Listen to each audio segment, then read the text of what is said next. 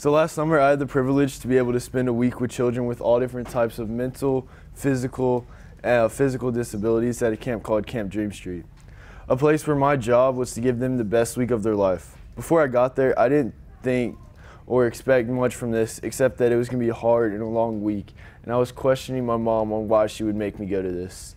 To add on to that, when we first got there, everyone that was on upper staff, whenever we asked them, what if a kid throws up on us or something like that, they were like, it's not a big deal. So that also, we were like, okay, then what do we do? But what they were meaning was that if a kid throws up on you, you can't react like wrongly to the kid, or then you lose everything for that week, and it's not going to be a fun week for you at all.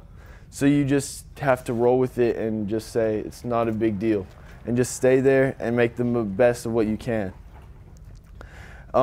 You're there to help them with whatever they want. You have to roll with their problems, and you help them with new stuff. One big thing that camp wants is to help everyone become more independent.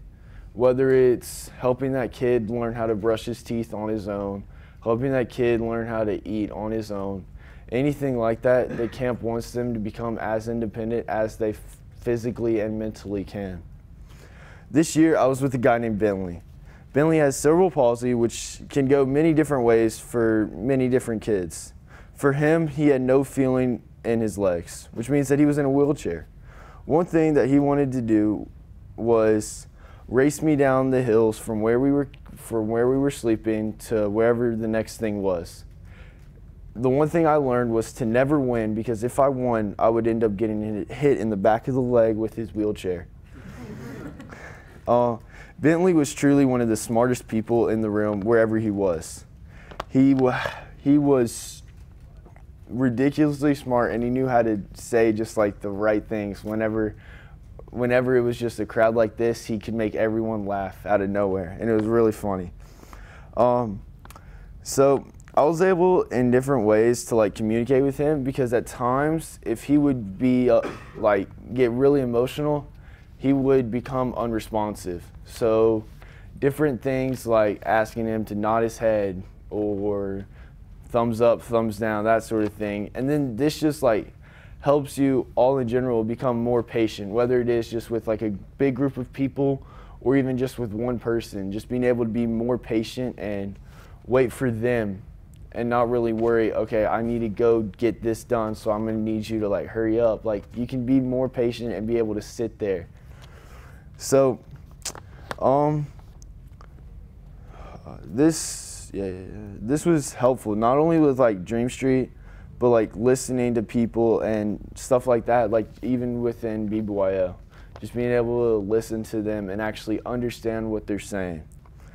Another big thing for Dream Street was helping them embrace their disabilities. And with that, they become someone close to you, and Bentley now feels like a little brother to me. So like when I go back to Dream Street next year and I see him, it's not going to be anything where like it's going to be awkward. It's just going to be me giving him a hug and seeing whoever his counselor is and making sure that he's good with Bentley. And I promise you, like 100%, like there are different type of memories, different type of emotion that you get, but at the end of that week, it's one of your best weeks you ever have. A funny memory that I have from Dream Street is the talent show.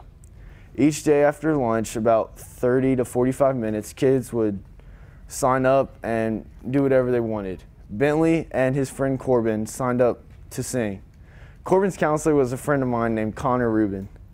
Connor and I have gone to camp for a while together, and so of course Connor and I talked a little bit, like whenever the counselors could, and Corbin and Bentley were friends, so we hung out quite a bit. During the time after they went up there and they sung, everybody clapped for them as loud as they could. Bentley and Corbin turned around to me and Connor and said that we were the best counselors they had out of the 7 years they went there.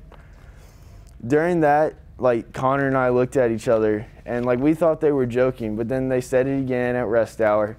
We were like, okay, they seriously like thought we were the best counselors. You know, like that week we thought, Connor and I thought we were like doing terrible and all of that. But like for having them say that to us, you know, it was like a big thing, like, okay, we actually like did something good. You know, during rest hour, both me and Connor sat on the edge of the bed, and Bentley and Corbin were in the middle, just to make sure neither of them fell off.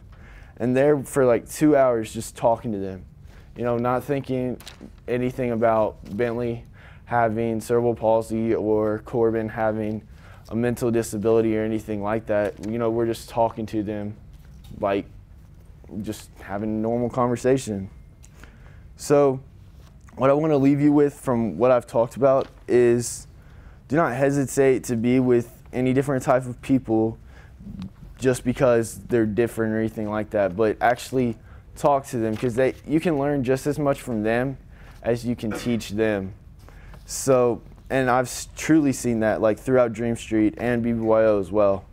We don't think about it too much, but like all of us are different types of Jews. You know, like some of us are from the South, and then from the North, and then from Europe, and like we're all from different areas, and we come together at things like IC and just have fun together, or CLTC or anything like that. So yeah, thank y'all for listening. And if y'all have any questions about like Dream Street or like applying to it, y'all can talk to me.